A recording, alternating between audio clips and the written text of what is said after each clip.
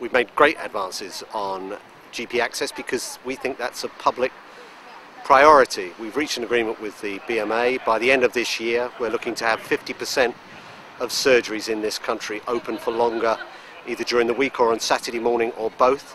We're already at 28% just after a couple of months, so we're well on track.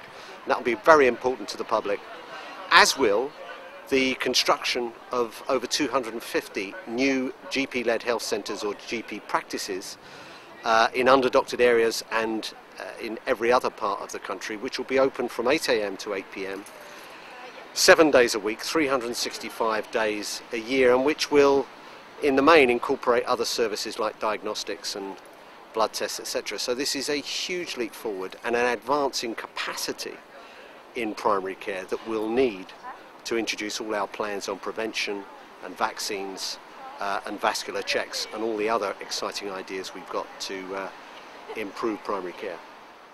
60 years ago, in 1948, a Labour government introduced its greatest achievement and one of the greatest achievements of any political party in this country, which is the establishment of the NHS.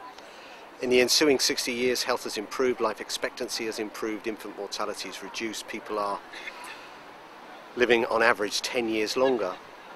But what that initiative did was take away the worry, the concern of people when they were at their most vulnerable, i.e. when they were sick. Bevan said it introduced serenity into people's lives. And it's a good opportunity not to just look at the huge advances we've made, not just to remember, and there are many people who can testify to what life was like before the NHS, but also to praise the marvellous staff whose efforts have made the NHS the most cherished institution in this country.